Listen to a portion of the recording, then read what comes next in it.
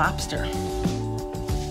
Okay, these directions can be found on our website. You're gonna need a pencil, some drawing paper, an eraser. There's quite a few steps in this drawing, so I'm gonna move a little bit quickly. And like I said, you can find these directions step by step on our website. All right, so let's get to drawing a lobster. Okay, so the first thing I want to do is very lightly draw 3 ovals standing up on top of each other to divide the paper up to make sure we give ourselves enough room to fit in all of the, and 3. All right, so the first thing that we're going to do is we are going to draw the head of the lobster. So we're going to start with the shape here inside of this middle oval. I'm going to come around where the eye sockets are and then this point here and then come back up. All right, and now on the bottom, we're going to make this little wavy line here. Okay, and now we're going to connect the middle. We want to bring the line out just a little bit, bulging in the center here. Okay, so now what we're going to do is we're going to mark in where the abdomen and the tail are. So we're going to go into this triangle here. This oval here, and we're going to draw a rectangle. Actually, I'm going to come all the way down here. All right, so this is going to be the tail, and then down here will be the flippers. All right, so now what we're going to do is let's draw in the flippers. So we've got the center part here, kind of comes down and out. That's the center flipper, and then we've got another, they're just basically triangles on the outer parts here. And we don't want to go too far outside of our oval, then, and we'll make the tail flippers way too big in proportion to the rest of the body. All right, so now let's shape in the segments. There are 5 segments, or I guess hinges. The jointed area where the tail comes. So we got about 5, there's 5 sections. 1, 2, 3, 4. I'm just gonna adjust this. I should have made this bigger before inside of my oval. All right, so we got 1, 2, 3, 4, 5. And they get smaller as you get down by the bottom. All right, and then in between here, that's where the hinges are, the joints are.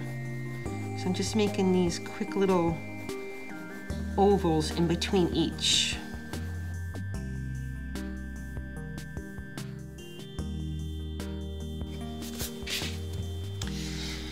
Okay, so now let's start putting in the legs. And lobsters are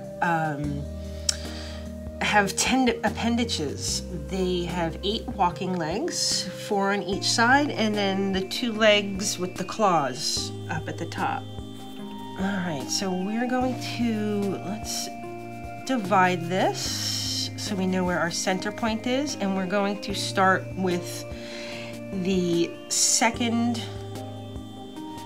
first and second walking leg. So just above the halfway point, we're going to put the first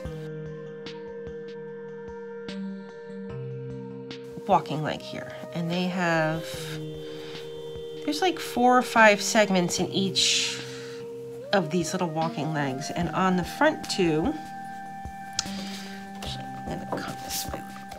On the front 2, they have little tiny claws. 2. Okay, so that's the first one, the second one, and then the third and fourth one are down here on the bottom. And these bottom 2 just have these little kind of pointy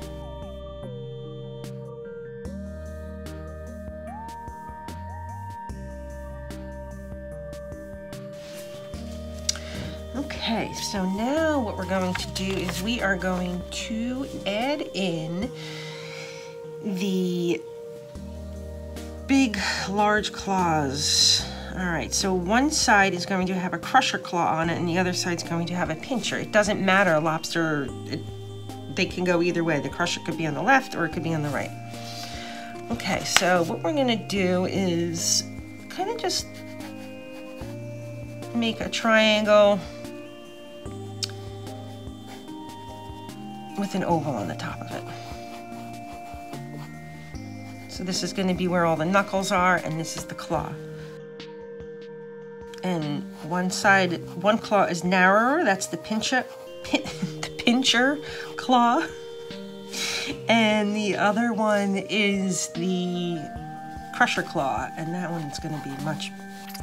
All right, so notice I'm not going past this oval. I left myself enough space.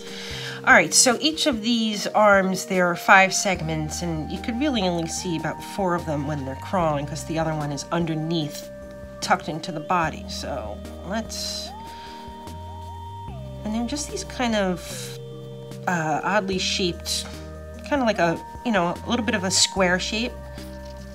All right, and then the pincher claw, you're gonna make like a, let's J. Close that off. That's our pincher claw. This is the other part. The other claw.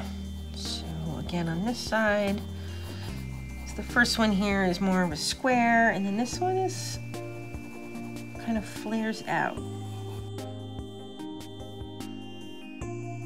Like a big C or a crescent. And then this part here on the crusher is much, much bigger.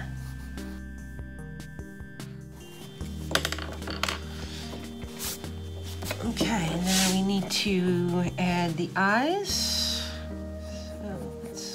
Bring this up a little bit more. And the eyes are on these little, I really want to change just a little bit here. I'm not liking the angle. It's much pointier than that. All right, so now we got the eyes in, and then they have 2 antennaloo. I can't say it right. Small little antenna. 2 sets on either side, and then there's the long,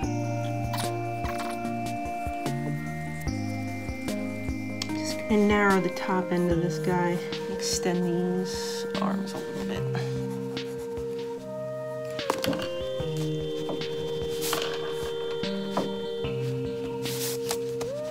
Okay, so there you have it. Here's your lobster. Now what you can do, you continue on shading, or you can color this in and have fun. This part here, the antenna, we got to make sure that we get rid of these lines underneath, so it looks like the claw is underneath the antenna. Okay, so there's your lobster. I'm just going to go ahead and start shading everything in and enjoy myself. So in these little crevices, you really want to make it heavily shaded, much darker. Just press a little bit more on your pencil. And you can also hold your pencil. If you pick it up this way, you could also shade with the edge of the lead, or the point, I should say. Dating myself. Use your finger as a blending tool.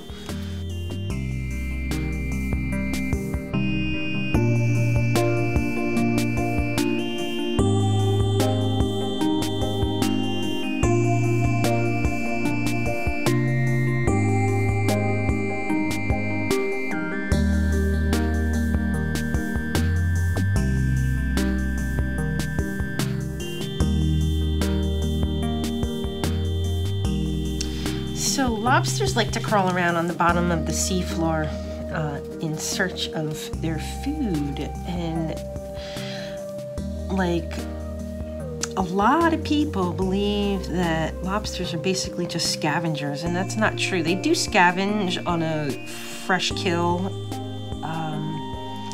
I'm not gonna pass that up, but they're not gonna scavenge on old, dead, decaying, rotting fish. They like mollusks, you know, like mussels and clams, oysters, things like that. They also eat other crustaceans and small fish, and even some forms of algae they'll eat.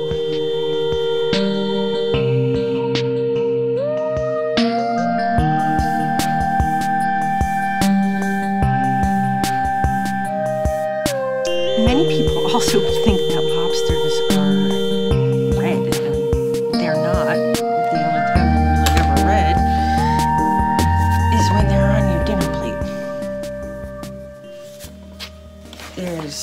They have lots of different browns and greenish browns, orangey browns, reddish browns. In their little hinges here, there's often whites and blues in there. There's also a very rare lobster, the blue lobster. It's a genetic defect that causes the lobster to be completely blue.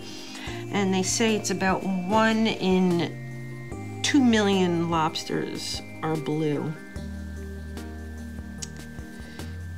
My family and I, we were once visiting family on Fisher's Island, New York, and we were down on one of the docks crabbing, and my daughter on her line, my youngest daughter, on her line, she had a blue lobster, and we tried so desperately to get it up, but we were unsuccessful. But it was so beautiful and really, really neat to see this lobster hanging out underneath the dock.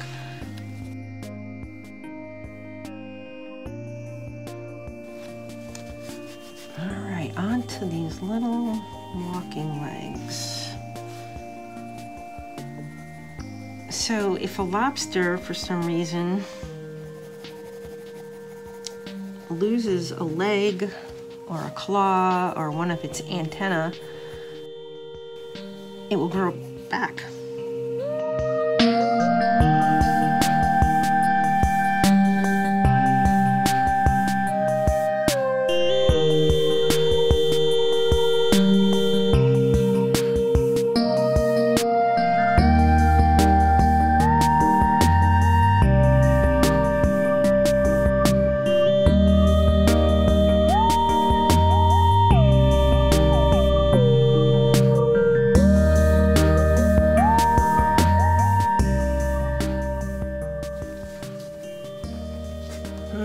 So what's your favorite way of having lobster cooked?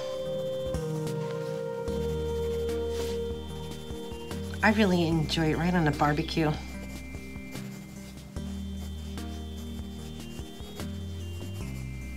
Just thrown on the barbecue, some corn, some clams.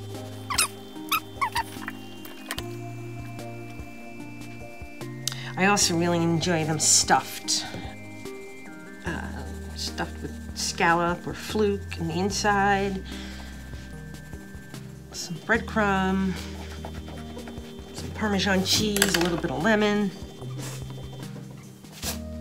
Delish.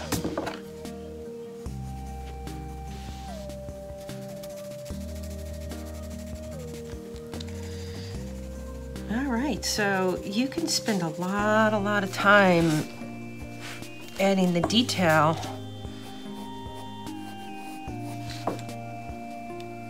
and all the little nooks and crannies and the little spikes they have all over the place. I didn't really put any of them on there. Let me just throw some in here really quick.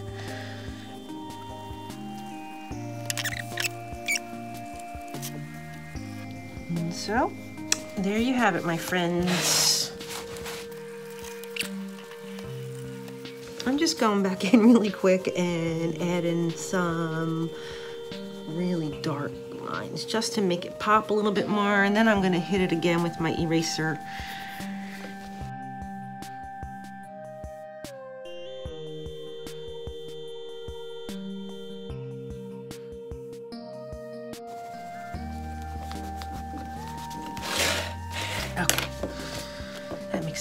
happier.